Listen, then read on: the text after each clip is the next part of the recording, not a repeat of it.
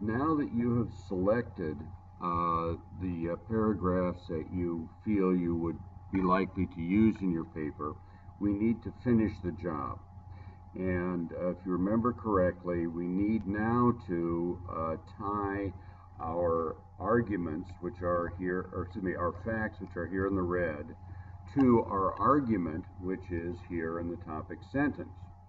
So, as I indicated earlier, that these comments don't immediately show harm, so it is up to me to show a connection between these flawed arguments and some sort of harm. So I'm going to type at least 2 sentences to indicate that. And I've already done that, and here they are. And what I'm saying here is that relying on flawed information can lead to bad decisions, both at the personal and governmental level.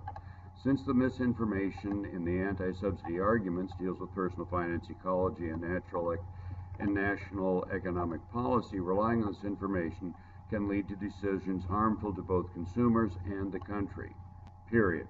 And so that is my commentary. And then my concluding sentence is, damaging our economy, our planet, and ourselves show how these arguments are harmful. And so that is finished, except for our coloring here, which needs to be green.